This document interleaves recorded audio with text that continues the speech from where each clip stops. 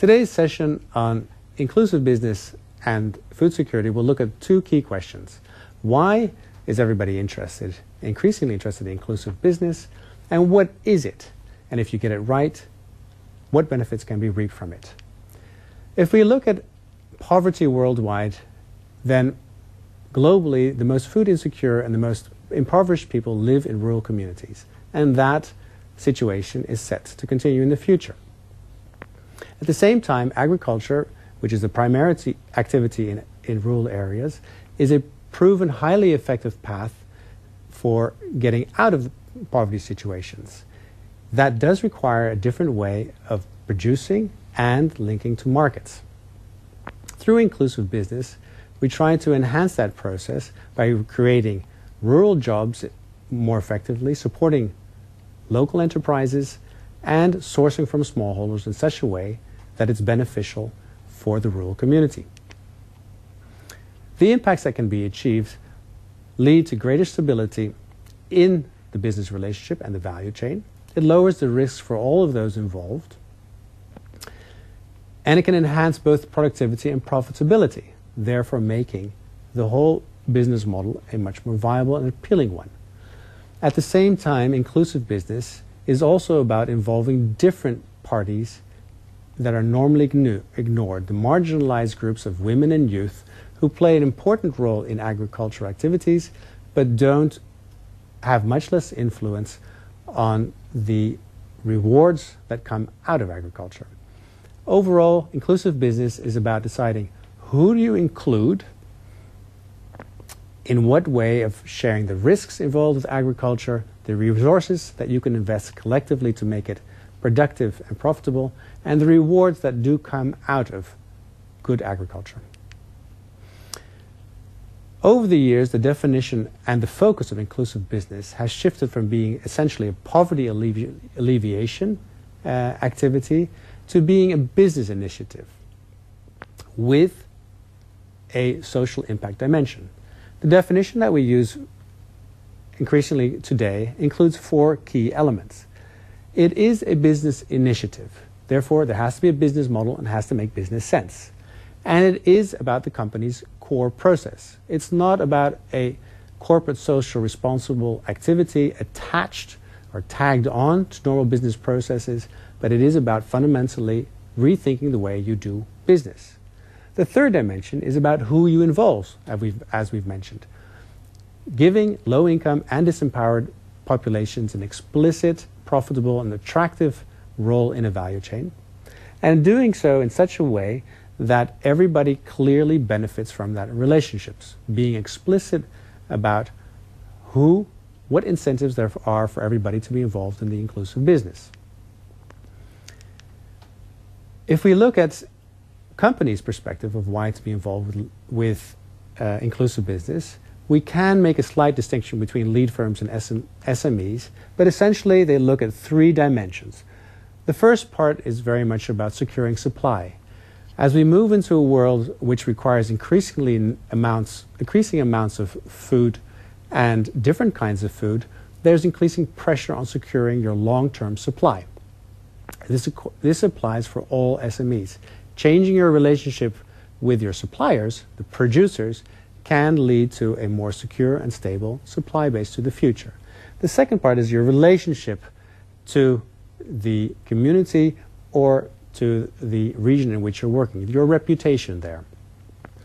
As we move into a more transparent world, businesses cannot do business in any way they'd like, but they have to justify the way that they actually interact with those involved in their value chain. The third part of it is looking to the opportunity. If we look at global populations of very low and low income populations, 4.5 billion people, there's increasing awareness that collectively they form a massive market. However, it does require a different way of interacting with that market and ensuring that the products and the availability of those products are organized to make that market potential a serious business proposition. So, if we do get inclusive business right, what can you achieve? Well, you can turn farmers and producer organizations into viable business partners and appealing business partners. That gives them future opportunities to respond to emerging opportunities, and it gives you a solid business relationship if you're a business. It's also about making sure that different kinds of products are available to a much wider group of population, such as fortified foods available to communities and particular population groups who need that in an affordable way. And it's about making sure that you set up proper governance structures which structurally include people who normally don't have a voice and can influence decisions in the business model. If we look at it from a perspective of the way that a normal product is built up, the whole focus of inclusive business is about drawing in those who are more at the base of the pyramid, who are focused on subsistence, who are not able to structurally benefit from good market relationships, investing in them so that they are increasingly able to benefit from proper business relationship, and on the other side, encouraging companies to take greater risk and rethink their business models so that they work with different population groups and have a greater and wider social impact. Inclusive business includes 6 key principles that have emerged over experience. So you can design deliberately and you can assess deliberately whether an inclusive business is inclusive or whether it's just business as usual. The first one is about chain-wide collaboration. Who are you involving in what kind of a way? That goes beyond simply the buyer and the seller. The second dimension is about creating market opportunities and linkages so that there is a choice being developed and you don't create only monopoly situations. The third is the governance aspect, which I've already mentioned. A fourth principle of inclusive business is about investing resources in such a way that a wider group of people has access to the necessary services and inputs that makes profitable and reliable production possible.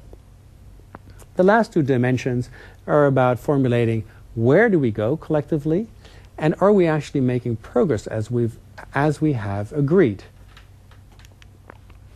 If we look at a typical value chain, the actual activities that are involved are the ones indicated in this slide. Downstream, they're very much about adapting the way and changing the way that you do trade, the terms of trade. And upstream, it's about investing in the ability to produce reliably and safely. A case that illustrates this is the collaboration between Ecom, a large global coffee trader, with Hivos, an NGO in East Africa, where Ecom was noticing that the supply of coffee that they were able to source was declining rapidly. Why? Because of global coffee prices, suppliers were less interested producers were less interested in focusing on their coffee, and Ecom had less to trade. This led to a completely rethink of the way that they interacted with their suppliers, and they therefore created a farmer support service embedded in their marketing and trading relationship, which is focused on supporting the entire coffee-based farming system, not just only the coffee production, but also other activities, making sure that women and youth are active economic actors in this process. And it now works with over 100,000 farmers in East Africa and is leading to significant improvement. If you should want to know more about this, one of the areas you could look at is the Seeds of Change network, a network focusing very much about scaling inclusive agri-food markets.